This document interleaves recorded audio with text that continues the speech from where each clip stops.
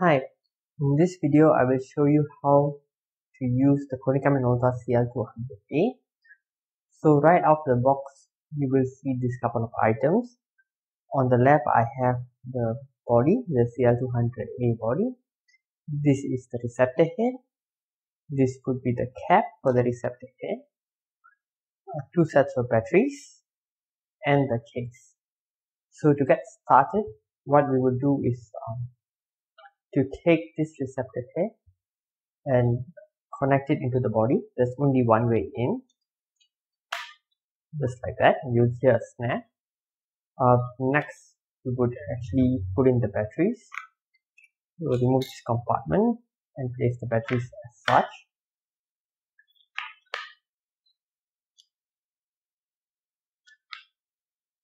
This cap is a strap. It will not be attached to this by default, so you would have to attach this.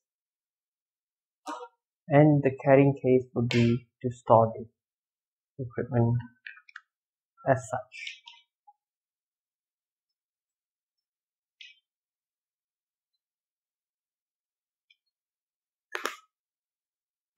There is a small compartment over here to store the batteries.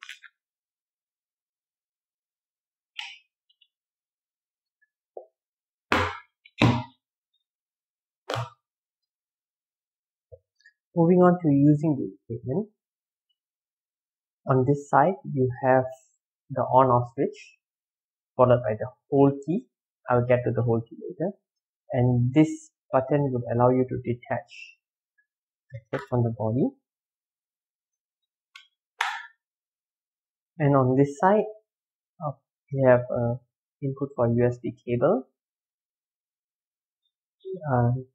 DC in power, using power plug, and also a digital output port. So on to using it. First thing we do is switch it on.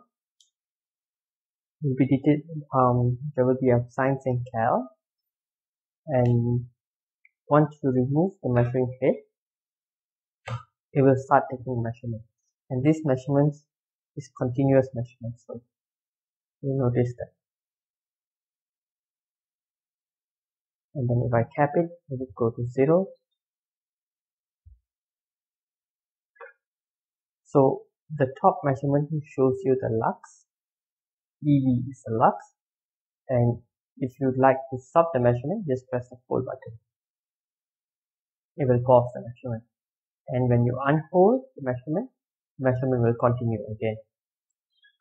So over here on the display we have the lux value as well as the X and Y color space, CIE X and Y color space. To look at different values, you just have to click mode.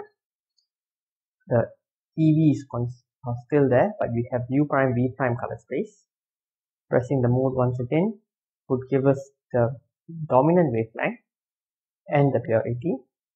So this light currently is at 540 nanometer with a purity of 8%. Clicking mode again will give us capital XYZ, which is the raw data of color, and clicking mode once again will channel back to X and Y. If you are interested to know about the color temperature, then press the TCP button, and this will show you the lux followed by the color temperature and the delta UV. Yeah. This is pretty much all you need to know about the CL-200A measurement. So on terms of application, you would bring the CL-200A directly under the light source and press hold, stop the measurement, and record the measurement. And next unhold the measurement, change it to a different light source or bring it to a different location, and the measurement continues.